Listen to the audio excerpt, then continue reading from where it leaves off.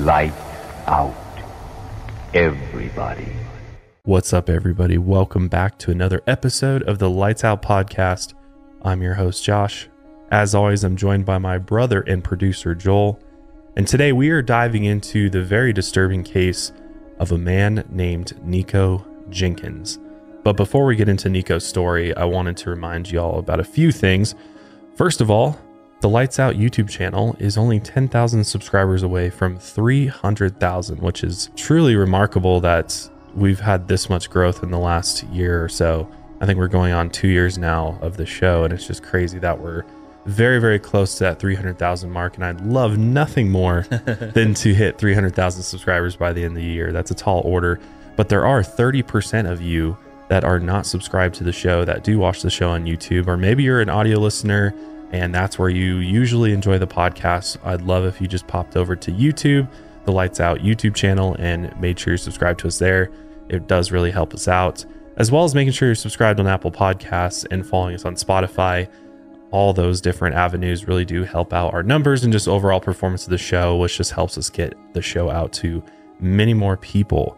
And also what's really cool is that you can now watch Lights Out on Spotify in video form, which is really cool and exciting. We were lucky to sort of get invited into this new program that Spotify's starting to roll out. You've probably maybe seen Joe Rogan podcast or Joe Rogan Experience on Spotify, and that's where he's exclusively at. We're not exclusive with Spotify, so it's still always going to be everywhere else and on YouTube, but you can now actually enjoy the video version of the show right on Spotify for free, which is really cool. Yeah, so if you want to check that out, we only have up to date one episode on that, which was our last one, Andre Chikatilo. Chikatilo. So check that episode out if you haven't already. Yep. From here on out, we'll be uploading a video version of the show to Spotify as well. So just more places to enjoy Lights Out. Also, we have gone ahead and restocked the Candle Skull design, which is basically our logo, our new logo now. And we restocked the Candle Skull tee, the long sleeve, as well as the mineral wash skull hoodie, which is really cool, really popular. So that is available in all sizes right now. So if you missed out on that when it sold out, it is now available for pre-order, and you can check that out at milehighermerch.com/lights-out. And that is our merch store. But with all that out of the way, this episode of the Lights Out podcast is brought to you by Honey, Stamps.com, and Every Plate. Let's dive into the very dark world of Nikko Jenkins. So Nikko Allen Jenkins was born September 16th, 1986 in Denver, Colorado. And it's kind of creepy because my birthday is September 17th.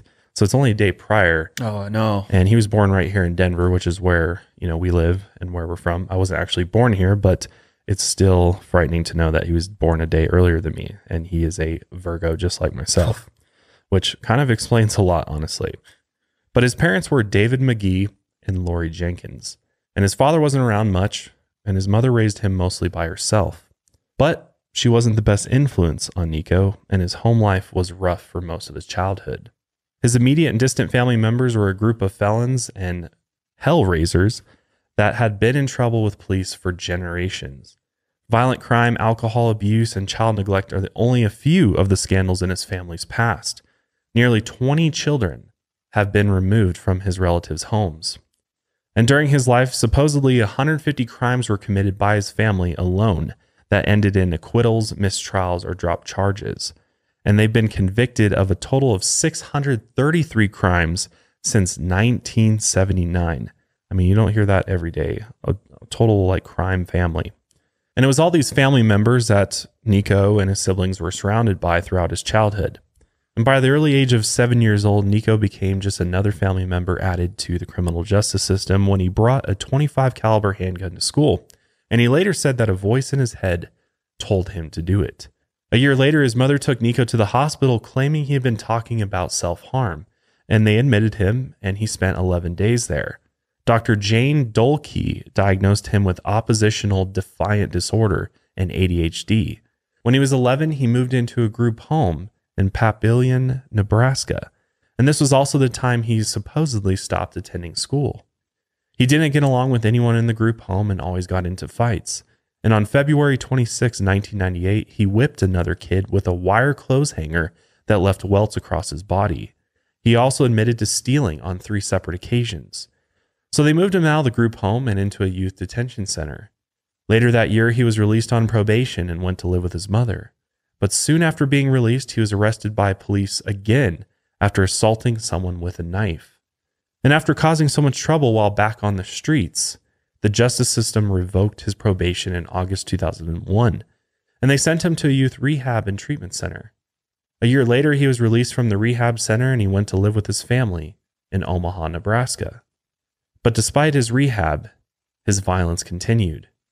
According to his father, David, Nikko once pulled out a sawed-off shotgun in his family's kitchen. He pointed the gun at his dad and threatened to kill him.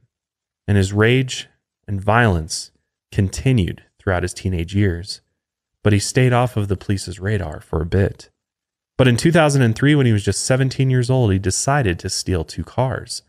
The first, he stopped a man in his black Honda Civic, pointed a shotgun at him and forced him out of the car, and then took off with it.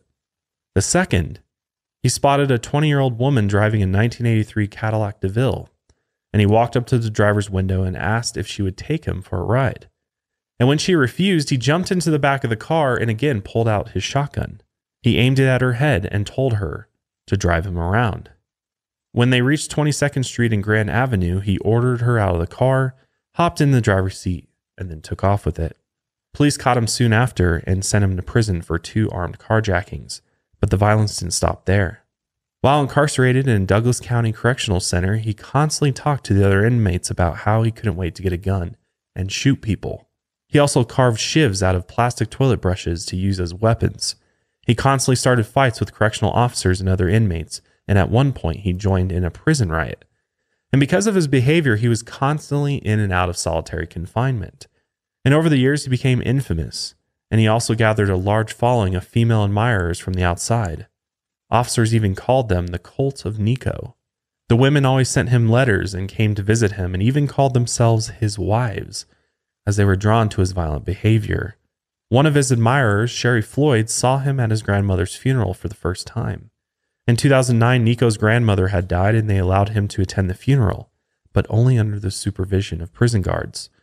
While he was there, Nikko assaulted one of the guards, causing a scene, and Sherry was completely terrified of Nikko after that. But that's what she found attractive about him. After they dragged him back to prison, a county judge sentenced him to 2 to 4 years for the assault, but it was later cut to 1 to 2 years under state sentencing guidelines. Also, the judge ordered his sentences to be served concurrently, meaning that it wasn't added to the end of his current sentence for the carjackings. After his constant violent outbursts, the system finally became suspicious that Nikko might be mentally ill. So Douglas County District Judge Gary Randall ordered an evaluation by a Lincoln Regional Center psychiatrist.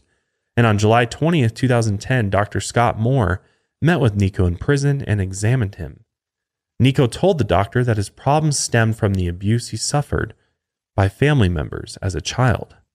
He even added that he heard voices from the Egyptian god, Apophis. In Egyptian mythology, this god was known as the Great Serpent, who tried to destroy the sun god and return the world to chaos. He was associated with earthquakes, thunder, darkness, storms, and death. The god was often depicted as a coiled serpent or a snake, and was often dismembered, cut into pieces, or under attack. And Nikko claimed the voice of Apophis was the same voice that told him to bring a gun to school when he was 7. But that wasn't all.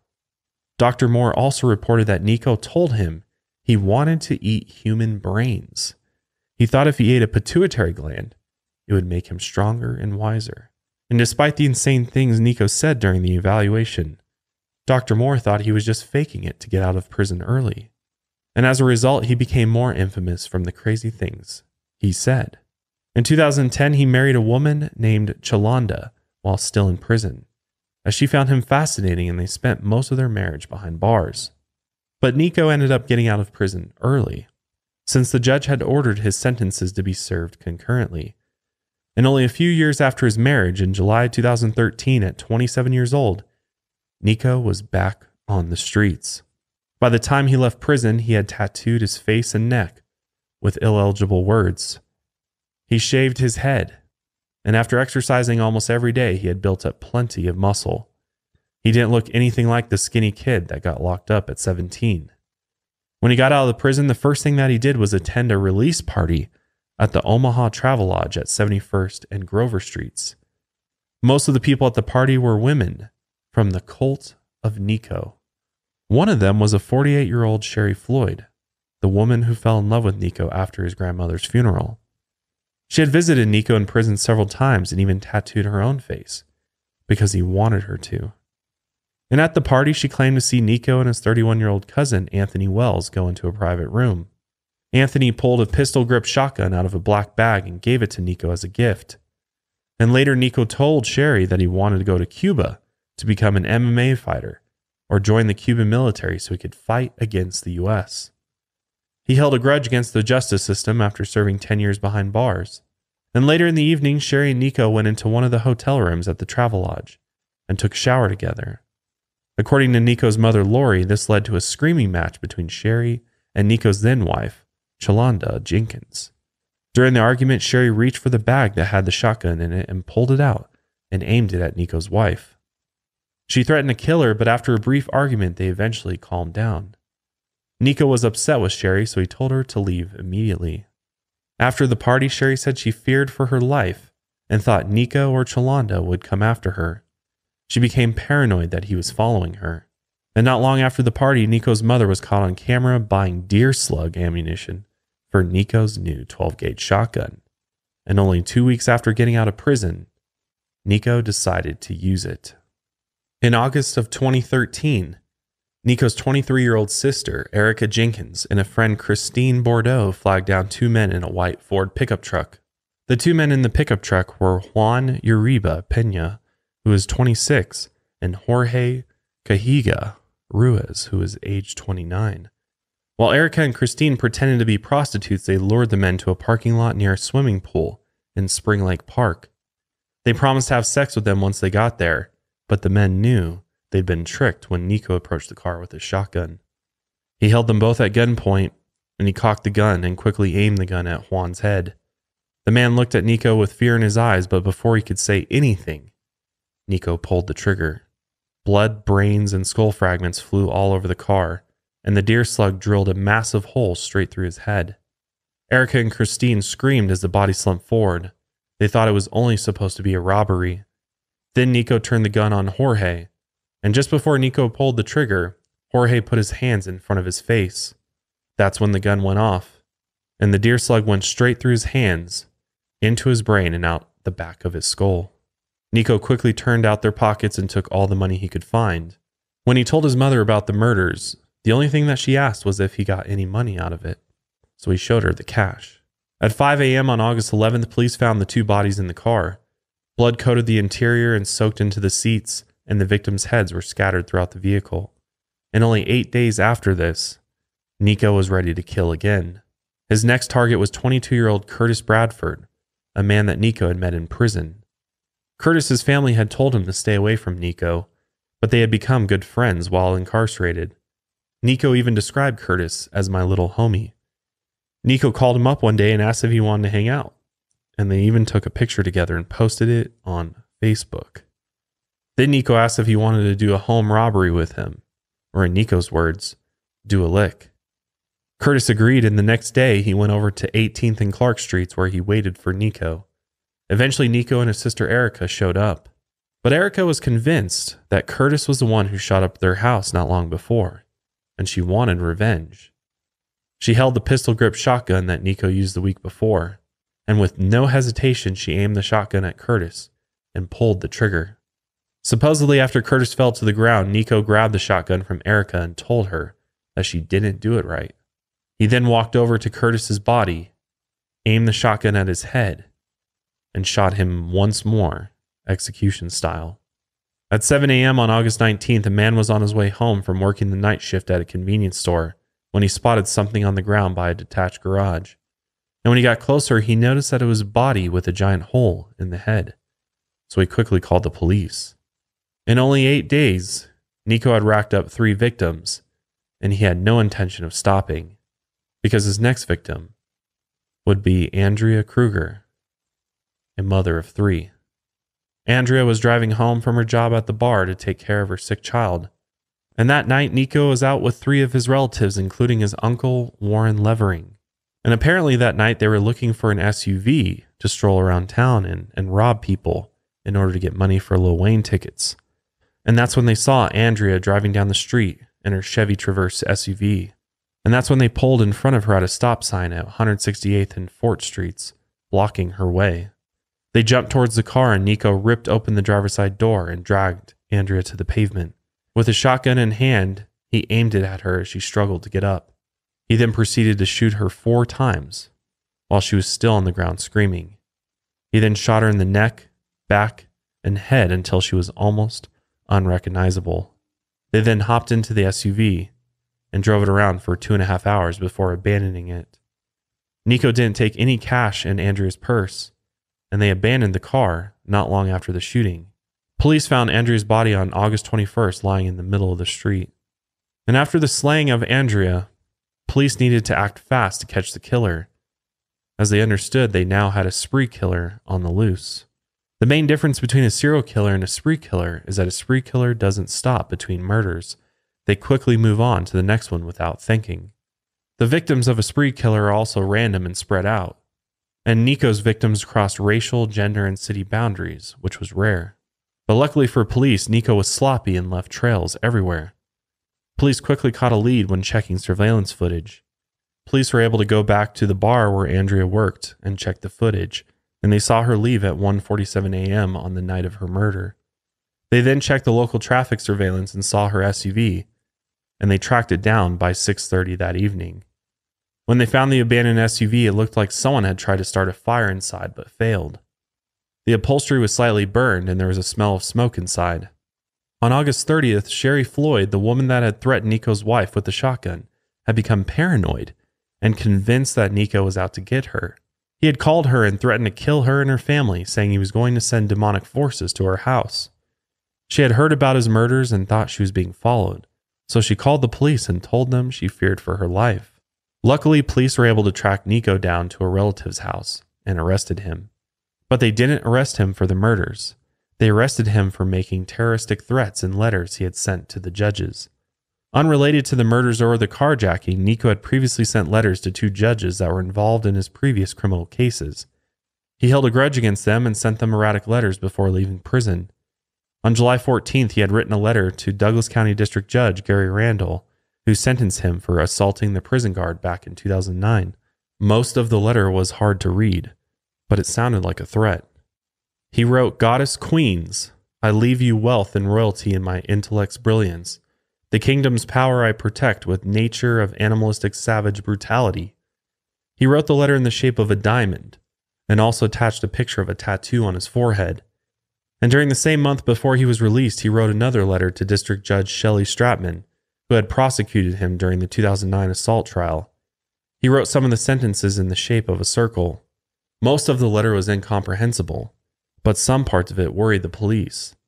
Nikko called himself a lethal warrior and ended the letter saying he would see the judge very soon. After this, they kept their tabs on Nikko but didn't watch close enough. After his spree, he was locked up and denied bail. His uncle Warren Levering was also arrested for the murder of Andrea Kruger. Anthony Wells, Nikko's cousin that was seen giving him the shotgun, was also arrested, and they caught his mother Lori on camera buying the deer slugs, so they arrested her too. Nikko's sister Melanie Jenkins and acquaintance Christine Bordeaux were also taken into custody.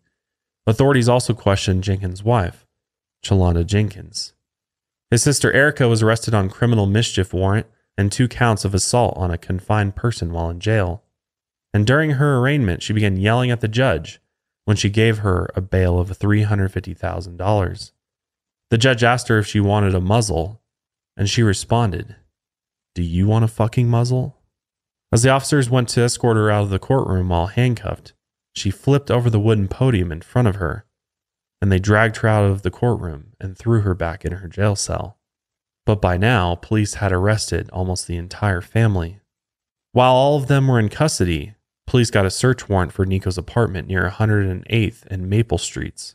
They linked the murders to Nikko after they found the shotgun and the deer slug ammo he used to kill 3 of the 4 victims. And only a few days after being in jail, Nikko broke down and said he was ready to talk to police. On September 3rd, 2013, he contacted police and said it was going to be a very long night, but that he was ready to tell them everything. But he didn't want to talk to them in the jailhouse because he had too many family members there.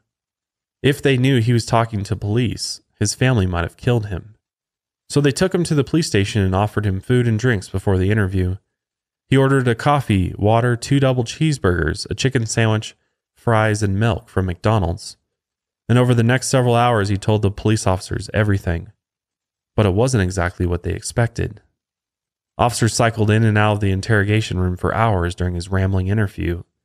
And the first thing he told them was that he was bipolar and schizophrenic, and he wasn't taking his medication. I think it's best that I just show you some clips and allow you to listen to some of the interrogation footage. I'll play that now. And I'm going to give you from A to Z. This is not no goose chase. This is the real deal right here. What you people signed up for. I never knew the who, the what, the when, the where. Only thing I gave was the intelligence. Like I said, I didn't know who was coming, what was coming, who was it going to be used on. All I did was give the intelligence. What kind of intelligence? Intelligence of when would be the best window of opportunity. At first, Nikko came off as confident and denied everything. He tried to blame his cousins and even offered to wear a wire and go back to his neighborhood to collect evidence. But of course, the police declined this offer. His story eventually changed and took a strange turn, and he soon began speaking in tongues. And through all this gibberish, he blamed the Egyptian god, Apophis, for the killings. He said he would never hurt a woman unless he was directed by the Serpent god, and he claimed that the murders were ritual sacrifices. Towards the end of the confession, Nikko sat on the floor with his head against the wall. He was confident that all of the blame would be put on the Nebraska Department of Corrections for releasing him in the first place. After he put everything on the table and confessed his crimes, he began crying. And Officer Pankonen can be seen consoling him. After 8 long hours, the confession finally came to an end. And that's when they charged him with 4 counts of murder, 4 counts of a felon in possession, and 4 counts for use of a firearm. And they added these to the terroristic threat charges that he had from before. So what will happen to Nikko when he finally goes to trial? What will his punishment be? More on that right after our ad break. Today's episode of Lights Out is sponsored by Honey. We all shop online and we've all seen that promo code field that taunts us at checkout. But thanks to Honey, manually searching for coupon codes is a thing of the past. Honey is the free browser extension that scours the internet for promo codes and applies the best one it finds to your cart. Honey supports over 30,000 stores online, and they range from sites that have tech and gaming products to popular fashion brands and even food delivery. Imagine you're shopping on one of your favorite sites, and when you check out, the Honey button drops down, and all you have to do is click Apply Coupons. If Honey finds a working coupon, you'll watch the prices drop. With the holiday season right around the corner, many of us are doing our holiday shopping, including myself, all online. Rather than go into a physical store and maybe pay full price for something that you can actually get a discount on online, you can use Honey to help you with your holiday shopping to get all the gifts on your list, as well as save you a boatload of money. And I know for my Christmas shopping, I've probably saved hundreds of dollars on a wide range of different items, from electronics to clothing to jewelry. I mean, Honey has truly been a lifesaver this holiday shopping season. So do what over 17 million members have done, and that's download Honey today. If you don't already have Honey, you could be straight up missing out on free savings. It's literally free and installs in seconds. And by getting it, you'll be doing yourself a solid and supporting this podcast. Get Honey for free at joinhoney.com/lightsout.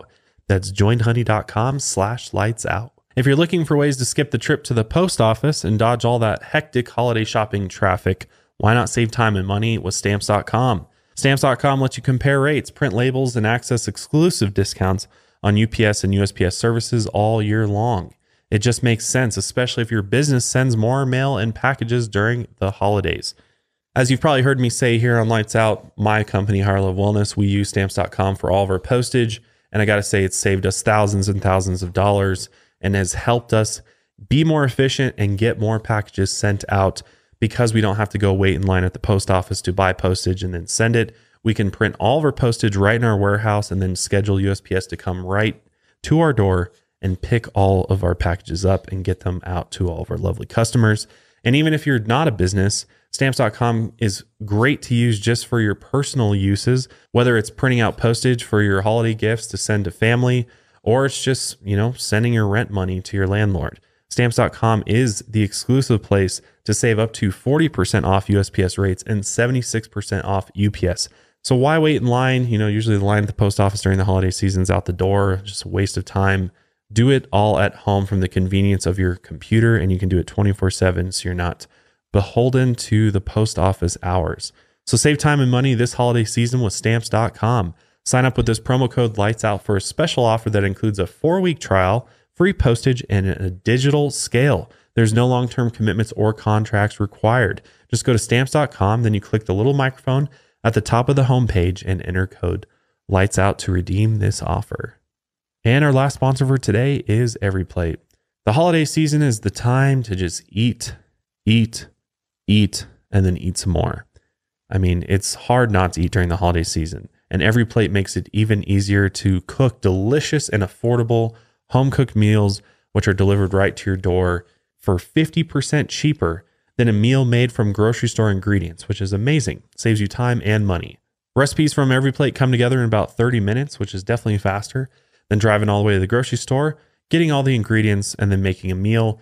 Plus, there's way less food waste because they give you the exact amount of ingredients you need to make the exact amount of servings that recipe calls for, which is really nice. You're not just throwing out and wasting money and food that's just going to waste. You can choose between 17 recipes that change each week. You can swap proteins, veggies, and sides to your liking. As you guys know, we're also sponsored by HelloFresh, and actually EveryPlate is a part of HelloFresh. They're owned by the same company. So the good thing about EveryPlate versus HelloFresh is that the price point is much, much lower with EveryPlate. In fact, you're getting meals starting at just $1.79 per meal, and you're not, giving up the quality of ingredients or produce or anything like that. It's still just as delicious, but at a much more affordable price. I was truly impressed when I got my EveryPlate box with the produce and level of ingredients they provided. It was honestly better than what I usually find at my local grocery store, so that's pretty cool. So what are you waiting for? Try EveryPlate for just $1.79 per meal by going to everyplate.com and entering code LIGHTSOUT179. Get started with EveryPlate for just $1.79, cheaper than a coffee, by going to everyplate.com and entering code LIGHTSOUT179. That's up to $104 value. So Nikko, he's locked up in jail, awaiting his trial. Well, after only being in jail for 2 months, Nikko wrote a letter to the Omaha World Herald in November. In it, he said he would plead guilty as long as he could get the psychiatric help he needed. He promised to protect Apophis' kingdom with animalistic savage brutality. He also claimed that the health department had full knowledge of Apophis and the demonic forces at work, and they shouldn't have let him leave. After Nikko's confession and his erratic behavior, Nebraska later reconsidered its supervised release program that allowed Nikko to walk free in the first place. 2 bills were introduced that would require more supervision for former inmates and create programs to help them transition back into society. Before trial, a judge ordered a psychiatric evaluation of Nikko in order to see if he was competent enough to stand trial. Clearly, he was unstable, but they needed to know if he could actually stand trial. The doctor said he had an antisocial personality disorder and was most likely faking his other psychotic symptoms. They claimed he was making up this Apophis voice in his head to justify his actions. Nikko constantly talked about his mental illness, but always refused to take any medication for it. During the evaluations, he talked about himself as a brilliant mastermind and bragged about himself constantly. Interview after interview, doctors thought he was a sociopath that wouldn't benefit from treatment. So after dozens of evaluations at Lincoln Correctional Center and a 31-page report, doctors concluded that he was manipulative, deceitful, and dangerous. And after taking an IQ test, he only scored 68, which is extremely low. By February 2014, Nikko filed a lawsuit against the state of Nebraska seeking $24.5 million in damages. He argued that they released him from prison way too early and never gave him the mental treatment he needed. He told the doctors he needed mental help since the 2nd grade and said that Apophis told him to bring the gun to school. He also said that Apophis saved him from committing suicide when he was in prison years before, and as long as he listened to this Egyptian god, the Serpent would protect him. In the past few years, 2 doctors had diagnosed Nikko with schizophrenia, but 3 other psychiatrists said that he was faking mental illness in order to escape punishment. He formed a narrative that the system failed him, and he was never given the help that he needed. The day after he filed the lawsuit, Judge Peter Batalin declared Nikko competent to stand trial. He said it wasn't a matter of if he was insane or not. It depended on if he could understand what's going on in the prosecution against him. The judge had talked to Nikko during the competency hearings, and Nikko argued that a few constitutional rights were being violated since he was arrested. The fact that Nikko understood what constitutional rights were told the judge that Nikko understood perfectly what was going on. And he was also caught on a phone call from jail talking to a girlfriend about how he was prepared for the hearings. As long as Nikko understood his rights, understood the court proceedings, and actively participated in his defense, he was fit for trial. Nikko wanted to represent himself during the trial and didn't want an attorney, so they allowed it, but only under the guidance of advisory attorneys. And throughout the proceedings, his main defense was that he was under the command of Apophis. He even spoke in tongues and howled from his seat. While prosecutors talked about the specific details of his victims' deaths, Nikko would just laugh out loud. They accused Nikko of killing his victims to cover up the robberies and the carjacking, but Nikko said he didn't remember killing anyone. He stuck to the story that he heard the voice of Apophis in his head and that he needed to make 4 human sacrifices. Dr. Eugene Olivito, one of the psychiatrists that examined Nikko, said that he was a psychopath and one of the most dangerous people he'd ever met.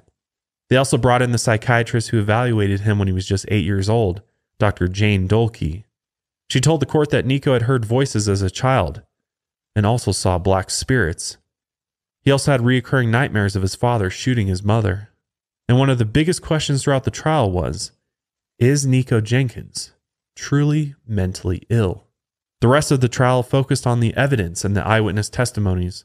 They brought several witnesses to the stand who testified against Nikko, including Sherry Floyd, who told the story of how Nikko first got the shotgun at the prison release party and how he threatened her life and her family. Nikko's sisters, Melanie Jenkins and Erica Jenkins, also testified against Nikko.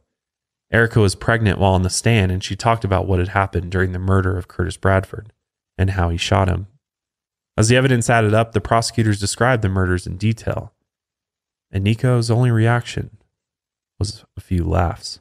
Although he had previously confessed on video and wrote a letter to Douglas District Court on April 11th saying that he was going to plead guilty, Nikko ended up pleading no contest. This means that he acknowledged that there was enough evidence to convict him, but he wasn't going to admit that he was guilty of the crimes. He argued that his constitutional rights were being violated and that he couldn't get a fair trial. He also said that he didn't want his family members to be implicated in the murders, even though they testified against him. On April 16, 2014, Judge Peter Batalin found Nikko guilty of all 4 murders. Prosecutors wanted the death penalty for Nikko, but since he had waived his right to a trial by jury, a panel of 3 judges would end up deciding his fate. In the meantime, he waited in his jail cell. And while he waited for his sentencing, he made several body modifications over several months. Over a dozen incidents were reported when he was behind bars, as he constantly injured himself and cut his own face. Then he would smear his own blood on the cell walls, and he loved to get a reaction from the other inmates who would scream for help. But they eventually got used to his behavior, and one time they didn't call for help. As Nikko bled out, he started to panic. He usually relied on other people screaming for help, but he realized he had to do it himself for once. So he finally screamed out for help. In 2015, he carved the number 666 into his forehead, but he accidentally did it backwards because he was looking into a mirror when he cut himself.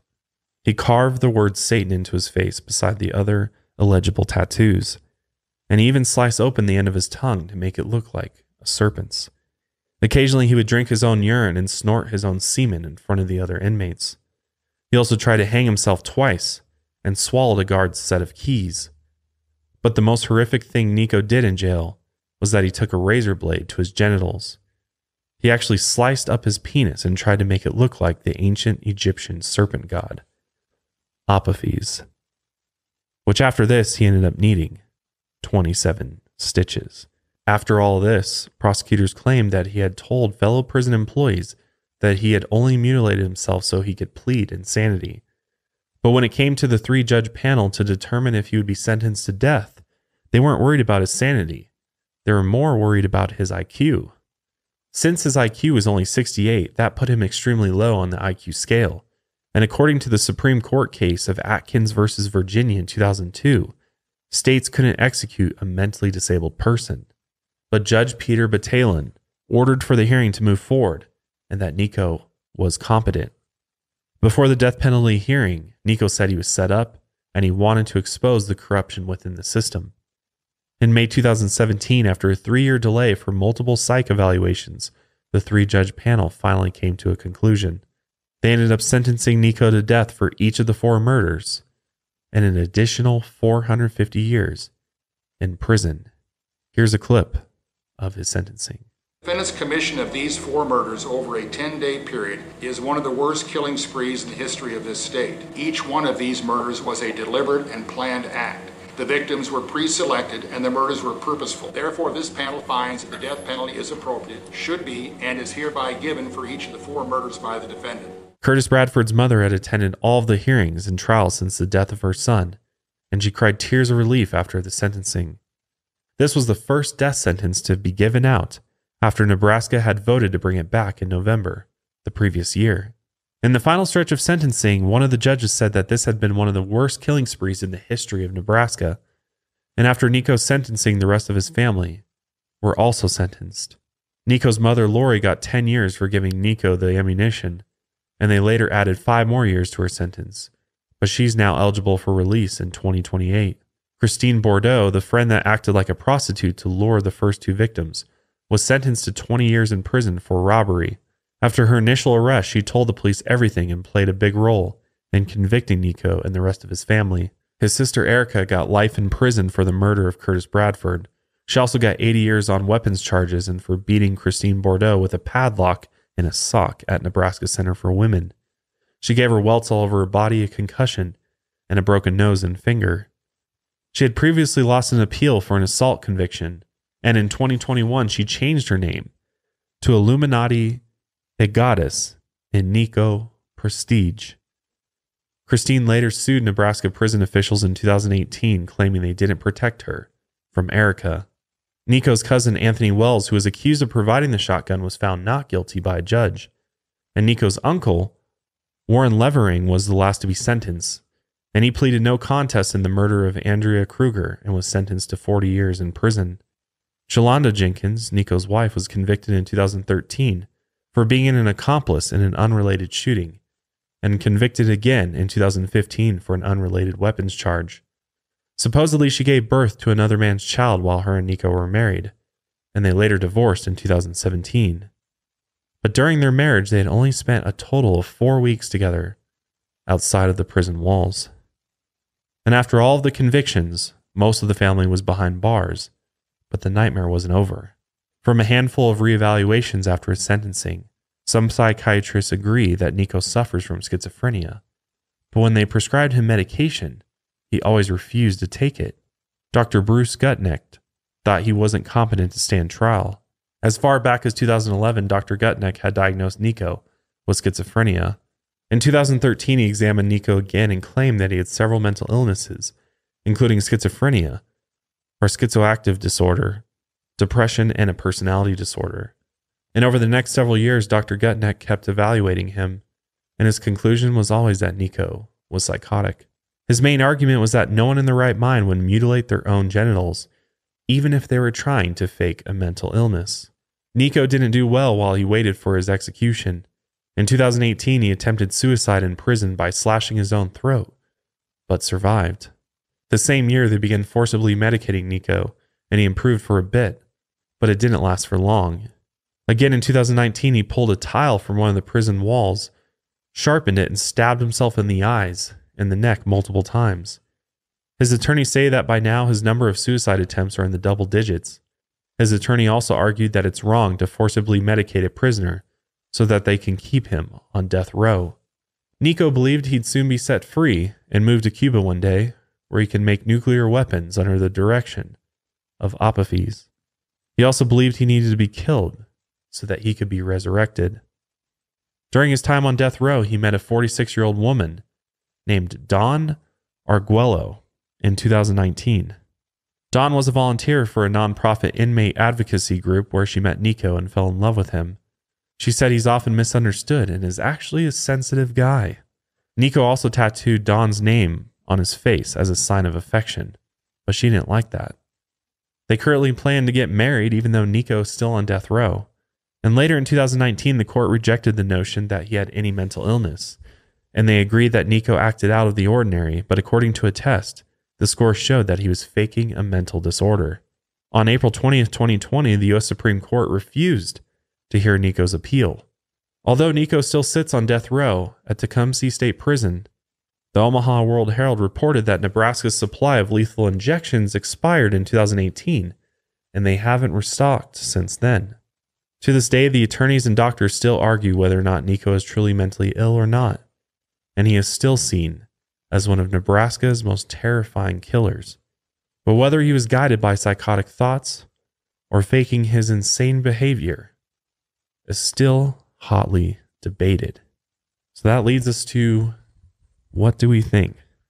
Do we think that Nikko is truly mentally ill?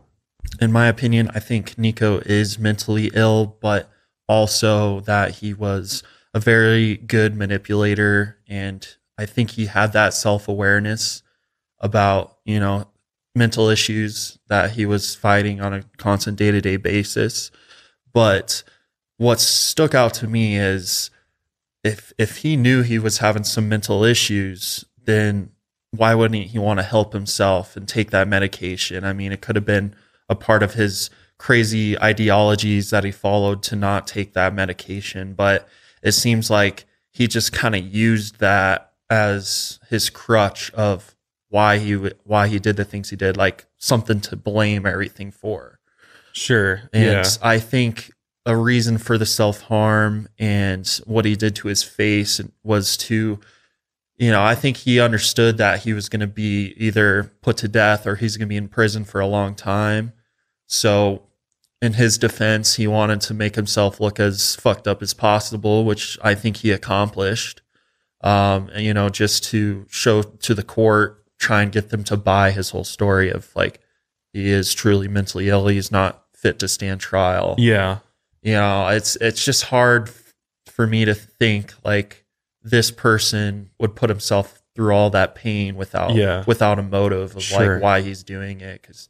I agree with you. I think it's a really tough one because it's such a multi-layered issue. And I think you could say just from the mere fact of his childhood and who he grew up with, who his parents were, that the things that he experienced, I mean, he could have PTSD. I mean, there's a lot of other things that I think aren't even diagnosed that play into his mental well-being. And I think that alone just tells you that, from a young age of 7 years old, I mean, to be exposed to that and grow up in that environment, I mean, it's going to mold you and shape you. Right. And I mean, who knows what drugs the guy used, who knows what other substances that have there's substances out there that will completely like change your entire mind state, will rewire your brain and make you mentally ill. So it's like, I think I'm fairly certain in my opinion that he is mentally ill. I think,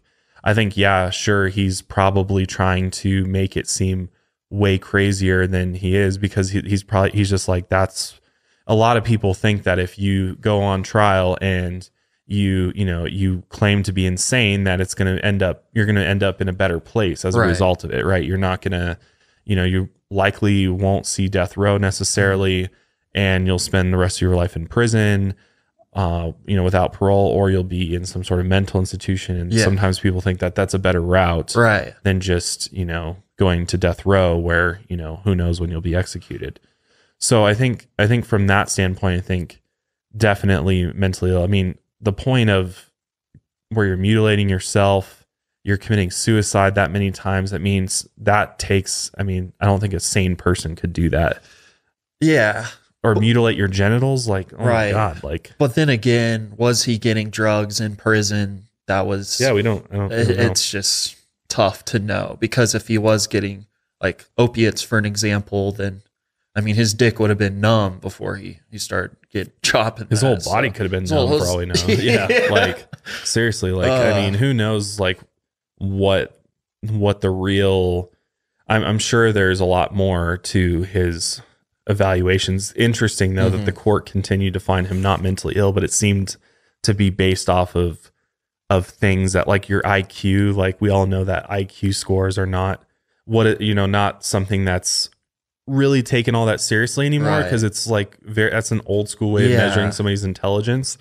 I don't know that much about it, but I just know that it's not like if they went based on that, then that just seems stupid to me. There's a lot more to factor in here, and it could just be, sometimes there's just bad doctors in these working for the corrections facilities, or there's countless reasons for why he could have been ruled competent to stand trial and things. I think the guy was clearly mentally ill. I think he was, he's schizophrenic. It's clear that he's hearing voices. He's talking about demonic forces. He's believes he's this Egyptian god, and he's like being commanded by it. And it's like, it's one of those things. It's tough though, because it's also like, James Holmes is the same kind of, and he was, he's considered mentally insane, in the end.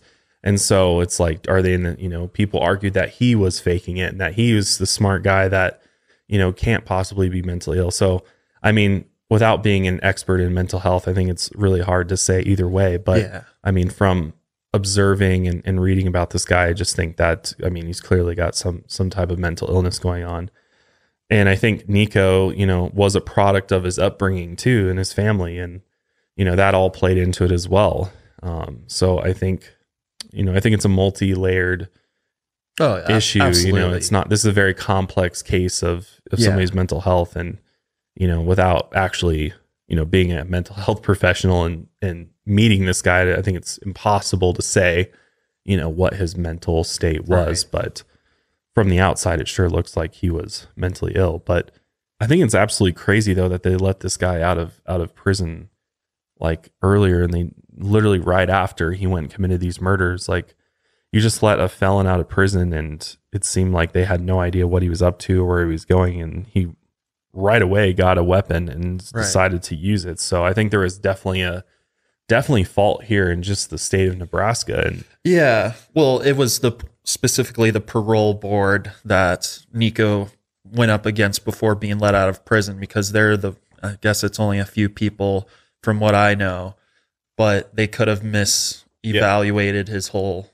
situation. Or, Nikko's just such a great manipulator that he just went up in that meeting and just told them what they wanted to hear, and could be they got him out. Yeah, could be. It's just like I think it's one of those really tragic cases where the system that is in place to protect society from people like Nikko absolutely failed the community. And these poor people were gunned down for virtually no reason other than Nikko was just, out there being crazy, and just, had no regard for anything, because that's all he's known his entire life is violence and incarceration. And he probably just figured, like, I'm going to end up back in jail anyway. So, like, what's the point? I'm going to come out here and do what I think I need to do based on, what this Egyptian god is telling me to do. So it's like, or what these voices are telling him to do. So I think it was I think the state of Nebraska has blood on their hands for letting this guy out without keeping an eye on him, or put him on house arrest, or, have some sort of way to track him so that they know exactly where he's going, and, can make sure he's not talking to the people that are going to connect him with Right.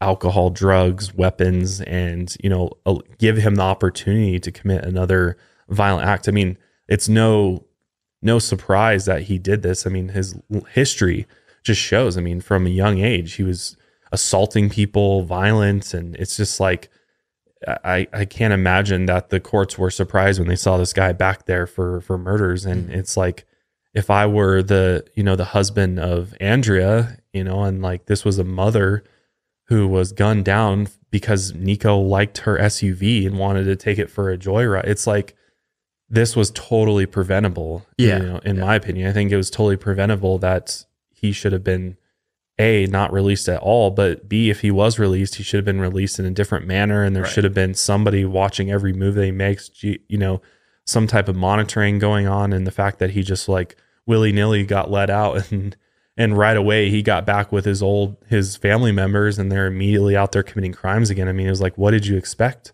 Mm-hmm. Like when you said, yeah, let Nikko out, like he's going to go right back and do it again. Right. So I think this was a major failing of the Nebraska Correctional Division of government, or, you know, whoever looks over the prison system, because this whole case should have never happened. You should have never been capable or enabled to murder 4 people. So yeah, it's a really tough one. You know, it's difficult because obviously mental illness is a huge thing and a huge issue. And you know, I think one of his biggest arguments is like, you know, while incarcerated, I received no rehabilitation. There's no, you know, eventually they forced him to take meds and stuff, but it's like, you know, there's gotta be a better way to deal with people who are criminals and violent that have severe mental illnesses that do need, lots of help and therapy. Yeah. Because they're just not getting it. And as we all know, I mean, with all the prison shows that are out now, we all know what prison's really like now inside. Right. If you've never been to prison yourself, I mean, you know, it ain't a place of rehabilitation. Right. Most prisons or jails don't offer any form of rehabilitation. And people just become institutionalized, where once they're scared to get out and go back into the real world because they don't have any skills to bring to the new world other than what they learned behind bars. Because while you're in prison, you're forced to adjust to prison life. Yeah. And to completely prison adapt. life is like savage animal world. It's like everybody, they feel like animals, they're treated like animals. So it becomes this like animalistic society you join that operates extremely different from the outside normal society. So it's like, how do you expect somebody to go, especially who's already violent, already has this history, already mentally ill, to go into prison, spend time in prison where that behavior is just emphasized and like, instigated on a day-to-day basis, where you got to be the baddest, most savage person in there. You want people to be scared and screaming for help for you, because that's like how you survive in prison. You got to be that scary person. And hence why a lot of people get prison tattoos and, tattoo their face or self-mutilate themselves so that they look, they appear scary and intimidating, because otherwise you get eaten alive in there. So it's like, it's a huge problem. And I wish there was some way to fix it, because I think if you look at other countries in other parts of the world, in Europe and Norway, and you look at the way their prisons are set up, and I mean, they have violent people that commit rapes and murders and things like that, but the way they actually rehabilitate them is actually helping versus hurting them even further. And obviously it's totally different because we're talking about a huge population of people. So it's like, what's the logistics behind it? I don't have the answer to that. But as far as like this idea that prison, you know, you go to jail or prison and you turn your life around, and there are stories that people, you know, there are a fair number of people that go in prison, they get off drugs, or they find religion, or like they somehow like turn their life around and make it out back into society in the real world. But the realities is like the majority of inmates that are released from prison go right back. Right. Because they're not rehabilitated. They just, all they know is how to be a criminal, and jail and prison just encourages that. Be a criminal, and there's drugs and there's weapons and there's violence and there's the worst of the worst happening in there. So it's like, you know, how do you even release somebody back into, you know, the society like Nikko without even thinking that something terrible might happen.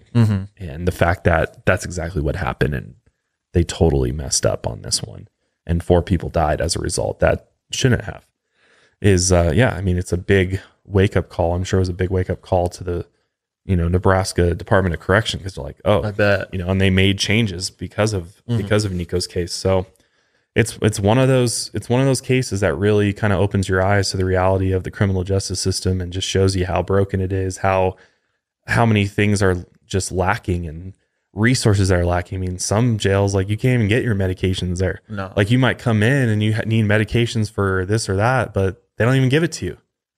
It's like, what? Like people that need it to survive. Like, you're lucky to even get the medical help you need in prison. And it's crazy. It is. It's one of those that I could go on and on for hours talking about the prison system and criminal justice system, because I think it is truly, I think it's supremely outdated. I think it's antiquated. I think all of it is just so, it needs to be revamped from the ground up. And, you know, unfortunately it seems like that's not going to happen anytime soon. No. And it's just going to get worse and worse and worse before it gets better. So yeah, let us know what your guys' thoughts are on Nikko Jenkins, though. It's a very interesting case. You know, what are your thoughts? Do you think he's mentally ill? Do you think it was, you know, do you think they let him out too early?